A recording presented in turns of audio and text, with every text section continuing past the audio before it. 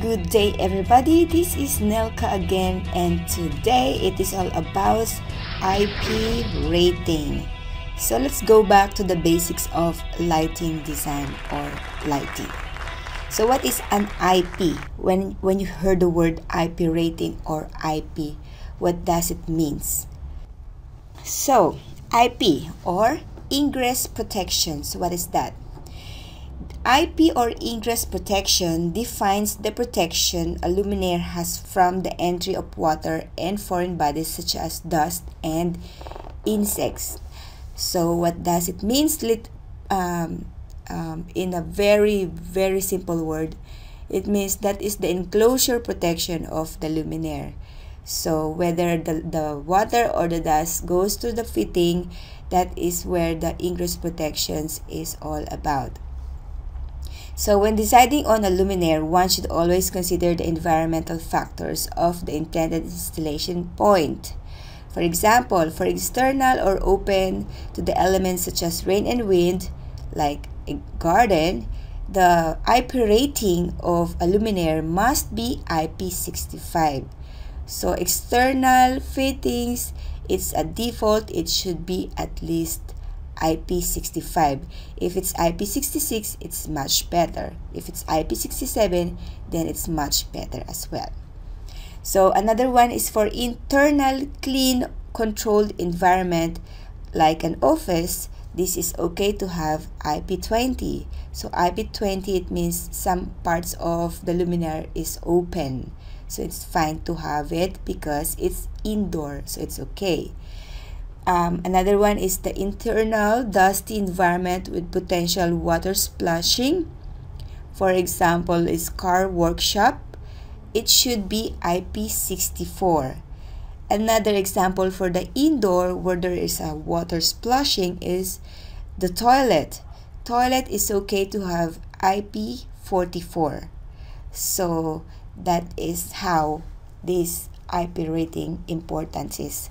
So for when you select your luminaire, you should understand what IP rating of the luminaire should be. Another one for internal water feature, total submersion.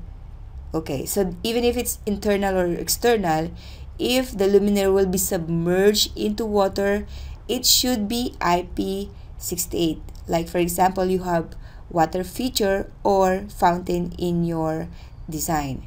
But, and there's a but, some fittings, even if it's IP68, if it's not labeled as submersible, you cannot use it in your pool. So you have to make sure that you checked it to the lighting manufacturer or supplier that the fitting, even if it's IP68, it should have the word submersible. Otherwise, it's not applicable for a pool or a fountain if you put it inside the fountain. So yeah, even if it's IP68, make sure there's a word of submersible because not all IP68 is submersible. Alright? Okay. So let's just check little in a more detailed one what is this numbers means. So now we found out that IP means ingress protection, and there's a value of numbers here, the first digit and the second digit.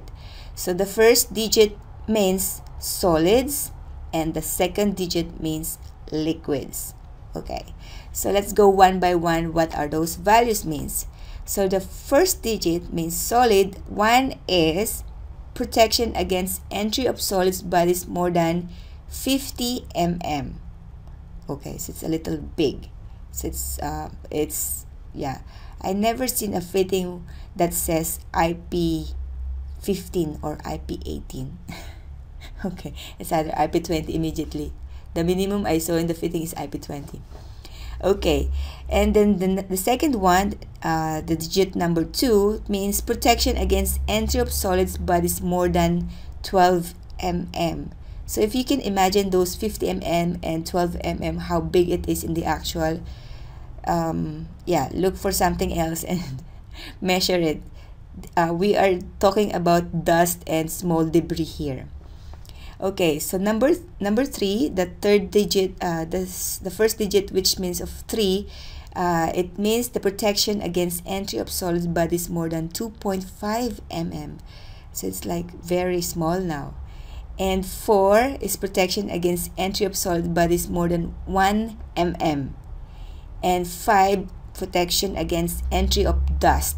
So now if you can see, 5 is dust, 4 is 1 mm.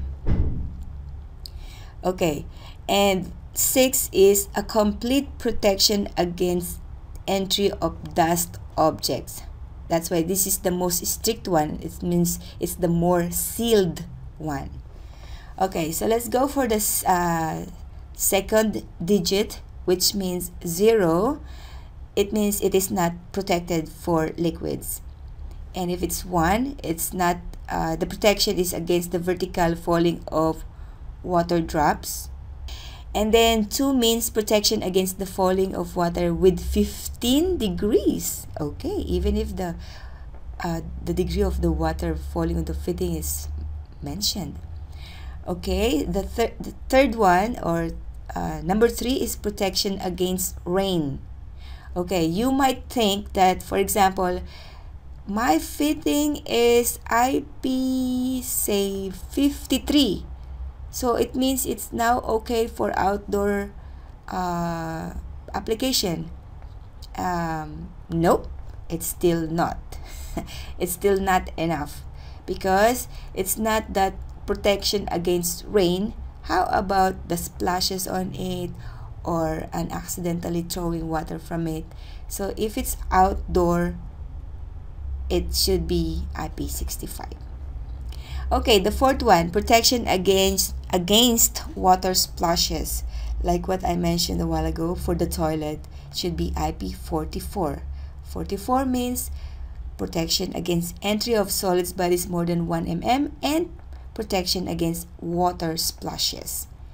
Okay, so number 5, or second digit 5, means protection against water jets. So if you intentionally water jets your luminaire, it should be IP65. That's why for outdoor fittings, it should be IP65. And then 6, protection against big waves. So it has more pressure now. And 7, it's protection against the effect of limited periods of immersion. Even if it's IP67, do not try to submerge it into water. Or maybe you can do it but a limited period of time, maybe a seconds or few minutes. And then 8 means protection against the effect of total submersion. But again, make sure that this IP68 is really submersible for a very long time, not just 1 hour or 2 hours. It should be for a lifetime of the luminaire. Okay, so let's go and check what how it looks, or how this IP rating looks like. Let's go for the Thorn website and see how it goes. Let's look for IP rated luminaires. Like, let's start with IP20, and how you will see it in the data sheet. So I'll go now for the indoor lighting thumbnail, and I will say, for example, select a recessed modular luminaire. And then, for example, I have a project of an office, and I will check some fittings that is enough for an office, which is IP20 is fine. So I'll go and check this Omega circular and see what is the IP rating of this one. And I will click one of this and check the data sheet. And you can see here now that here at the bottom it says IP20. So means this circular fitting is only IP20. And you can see also here in the description. So it says IP20. Alright, with glass to electrical. And let's go, for example, my application is a toilet and I want to put some downlights. So I have to make sure that my downlight is IP44. Some client IP40 is enough, but to make sure that you comply everything, make it IP44. Okay, for example, I will use this Cetus LED. I will check if this Cetus LED will be fit to my toilet. So I will select one of this and I will just check if it's IP20 or IP44. And you can see at the bottom here, if you can see, this is very small, but you can see on the top it says IP20, but on the bottom it's IP44. So do you think it fits to the toilet application? Yes, it is, because the protection of your fitting from the bottom is IP44, so this is okay. Some clients or consultants prefer to have both for both sides, up and down, to be IP44, but usually IP20 and IP44 on the bottom is good enough for a toilet application. Okay, so let's go now. For example, my next project is like say industrial area where there is a little factory on it. So my fitting should be IP65. So let's go and check on this one and how this IP65 fitting looks like. So here I have, for example, the Aqua Force. This fitting is for industrial fitting. You can use this one for electrical room or some industrial application. So I will check this one, click on this one and see the data sheet and see where we can find the IP65. Yes, now it's mentioned IP66, so it's much better. And you can use it and see it here also. This is IK08. Later on, we will discuss what is the meaning of IK rating. But here now we can see it says IP66, so it's perfectly suited for my industrial application. Alright, so what about some fittings that for our external and I want it with protection with the water? So let's go and check some of the torn fittings. So I'll go for the outdoor tub and check if some of the recessed uplighters are IP68. So I'll go, so to make myself easily getting this value, I will just go to the filter or more filter options and I will just say I need an IP68 fitting. So I'll just check this pull down menu and select the IP68 and it will automatically filter here. So I have some uplights here and some recessed linear fitting. So I'll go and check this one. So it means these fittings are all IP68, but you can check it here in the specification or the installation mounting if it's submersible or not. And if you go to the specification, compact linear floodlight range, blah blah blah, blah blah blah, blah blah blah. Alright, so now I can see, let's go and double check one fitting here. Again, if you cannot see any words saying this is submersible fitting, even if it's IP68, see it says IP68 here. Yes, so don't be fooled about looking at it as IP68 without saying a word submersible. This means this fitting can be mounted anywhere in the outdoor, but it is still not applicable for swimming pool or fountain because I cannot see any words saying that this fitting is submersible. Alright, so that's it. And okay, what else application do you think we need to discuss here? So we already mentioned the IP ratings and everything, what are those numbers means, and what is IP68 means. This is the most critical one. Okay, so if you have more questions about the basics of lighting, just comment at the bottom and let me know your ideas or what you think about this.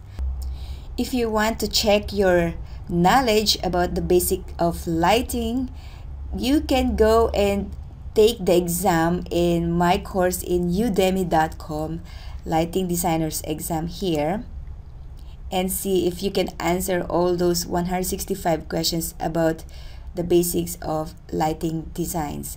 So in the first 100 question is about the basics. The second 20 question is about the lighting design standards and techniques. And the fifth last question is about the logical and ethical questions of a lighting designer. Go now and check that one if you can answer all these questions properly. This is the best way you check yourself if you are now knowledgeable as being a lighting designer. Okay, check that one.